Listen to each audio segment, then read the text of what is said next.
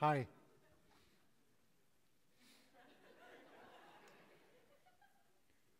I must warn you, there will be 2 tests during this presentation. It's a school after all. The first one begins now. Who is this? Anybody? All right, I realize you guys are used to multiple choice tests. So maybe this is a hipster from Minneapolis. Or is he just a random Google photo? Or maybe this is me with hair. I used to have hair. Or maybe, just maybe, this is Vincenzo Peruggia. And I realize I led you onto this answer. You probably said A, because I figure the individual in the photo is not eating kale chips or drinking a craft beer, but he could pass for a hipster. However, you are dead wrong. This is, in fact, Vincenzo Peruggia. On August 21st, 1911, Vincenzo Peruggia walked into the Louvre and hid in a broom closet. When the museum emptied, he walked out, walked up to the painting, took it off the wall, took it out of its frame, threw his jacket over it to conceal it, put it underneath his arm, and he simply walked out. Vincenzo Peruggia stole the Mona Lisa. But this was 1911. What would it take to steal the Mona Lisa today? I asked myself this question. In fact, I asked, what if the purpose of school was to teach students to steal the Mona Lisa? What kinds of skills would I have to teach them then? And many skills came to mind, but 3 in particular stood out. And it's because we don't teach them in school. The first skill required to steal the Mona Lisa is teamwork. Now, you would think because you have 30-plus kids sitting in a room together, they get to collaborate a lot. But this isn't simply the case. While they occupy the same space, they work in isolation. Because in class, we do a lot of this. I apologize. We read through long slideshows while students frantically write. As they write, we talk. We give them examples, anecdotes, to drive those points home. But that's no good because they cannot read, write, listen, and comprehend all at the same time. No one can. This is why neuroscientists call this cognitive overload. But we teachers call it a lecture. A lecture is followed by homework. This is typically a long worksheet filled with questions, and those questions are intended for students to achieve mastery through spaced practice. But here's the problem.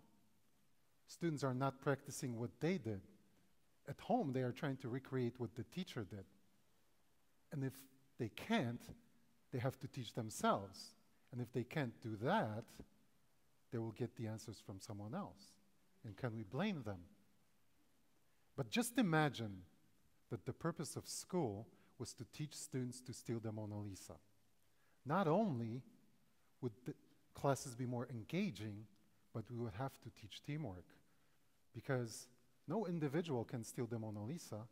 It will require a team that can work together, a team that can communicate efficiently, a team on which each member knows his or her role and fulfills it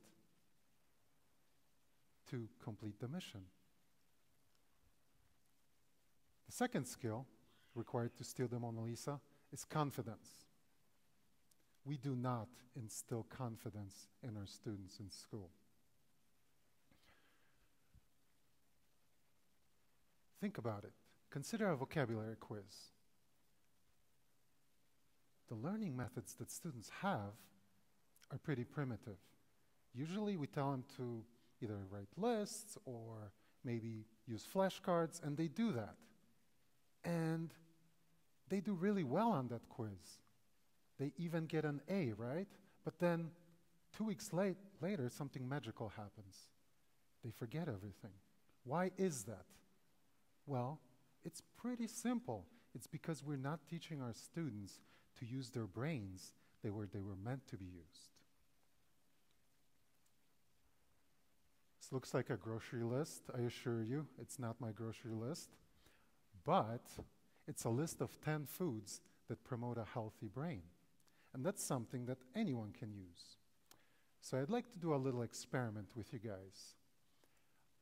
I'd like you to learn these in 60 seconds, memorize them, and then remember them forever. Do you think you could do it? You'd remember them forever? Personally, I think you'd be screwed. But what if I could guarantee you that you will leave this presentation and leave tonight knowing all 10?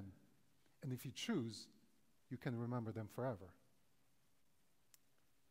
Would you guys indulge me and participate in this? All right, let's get rid of this, because we don't want to be accused of cheating, right? So, for this to work, I need you to do 3 things. I need you to see, I need you to link, and I need you to go. Here's what that means. Seeing is all about visualizing everything that I'm describing. Linking, we're going to use a part of your body to link it to each food. It's going to be kind of fun. I need you to touch that part of your body as we do it and visualize it as well. And third, we're going to make it all go. So we're going to add action. So no matter how crazy or ridiculous the action is, please imagine it. You guys ready? All right, here we go. So, you can close your eyes or you can keep them open. This is up to you. Now, imagine head, touch your head. Come on, it's kind of fun, right? Imagine you're balancing a bowl of avocados on top of your head. The bowl is red and full of avocados, and you're running from side to side trying to keep it all balanced. Next is your nose. Touch your nose. Blueberries start pouring out of your nose. You try to stop it, but more and more purple blueberries just keep coming out. Next are your ears. Touch your ears. Coconut oil starts flowing out of your ears. Thick, greasy, warm coconut oil, like 2 waterfalls. Next, your mouth. This has been a long day and you got hungry, so all of a sudden you start shoving broccoli in your mouth like a maniac. More and more green broccoli florets, and you just shove them. Next, your shoulders. Imagine yourself wearing your favorite jersey, and you look over at your shoulders, and green leafy vegetables, kale, spinach, lettuce, start growing out from underneath the sleeves. Leafy vegetables growing out like shoulder pads. Next, your neck. You look in the mirror and you notice that your Adam's apple has turned into an egg. I don't know why. You touch it in disbelief, and sure enough, it cracks, and the yellow yolk comes out and makes a mess. Next, your chest. You look, and you notice you're wearing a salmon necklace on your chest. Pieces of pink meat strung together, and you can even smell that pungent salmon smell. Next, your belly button. This kind of seems like a selfie or something, right? Belly button. You notice there's a walnut inside your belly button. But the walnut's not just sitting there, no. It's doing a belly dance. So you have a belly dancing walnut inside your belly button. How crazy is that? Next, your fingers. Focus, because this one's hard. Turmeric. You're rubbing turmeric between your fingers. It's golden yellow. It smells spicy, and it feels like sand. It's turmeric, and it stains your fingers yellow. Last but not least, this one's fun, your butt. Touch your butt, come on. All right, imagine yourself wearing your favorite jeans, and in the back pocket, you have a dark chocolate bar, right? That's nice, except it starts to melt and makes a dark brown stain on your favorite jeans. I am sorry to do this to you and to your favorite jeans, but that's memorable. So, let's see if you guys remember. Let's recall. While you recall, touch the part of your head, and you will think of the food. You guys ready? All right, head. Nice. Nose. Ears. Mouth. Shoulders. neck, chest, belly button, fingers. This one's hard. And your buns. Isn't it amazing?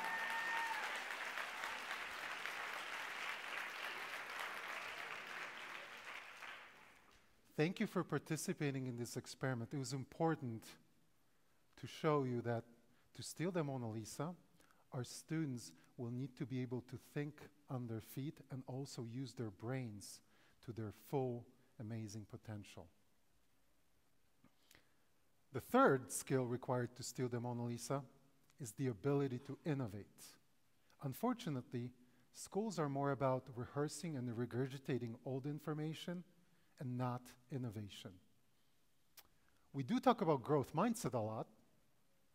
It's become one of the most popular buzzwords in education. But we managed to screw it up in education. Let me give you an example. Testing. In most schools, testing is a one-and-done proposition. You learned what you learned, and you get what you get, and there will be no retake. But isn't growth mindset all about failing forward and learning from failure? How come we do not allow students to improve their educational outcomes? You know, to steal the Mona Lisa, the students will have to constantly innovate. Yet, when they ask for a retake, all we do is say things such as, we patronize them and say things such as, in the real world, no one's going to baby you. There will be no do-overs, so you better get it right the first time. But then, how do we explain this? Because this is what innovation looks like in the real world. They try something, right? A product, a new approach, and they fail most of the time the first time. But they will get feedback, and from that feedback, they will learn, right? And then they can change their approach, and they can try again. And on this cycle of innovation goes. Why can't school be that way?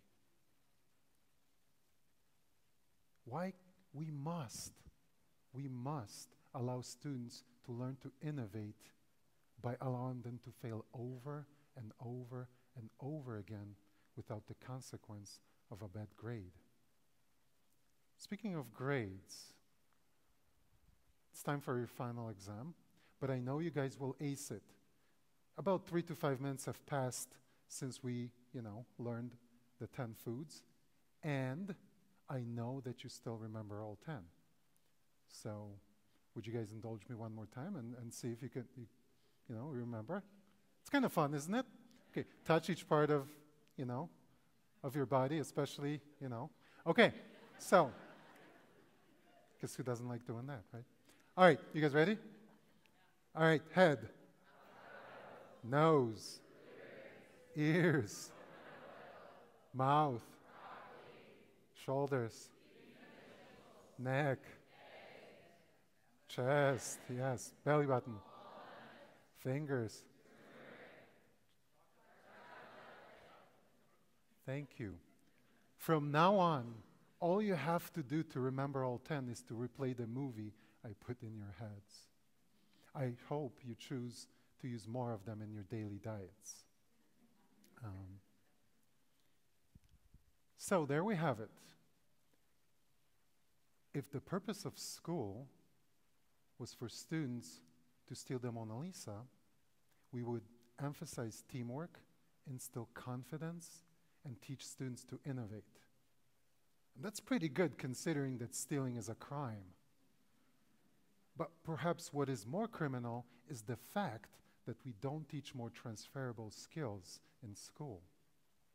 Because the truth is, I don't want my students to steal the Mona Lisa. After all, I don't think that they could sell it. However, what I do want from them is to have those skills. Because I am convinced that if my students could steal the Mona Lisa, they could do anything. Thank you.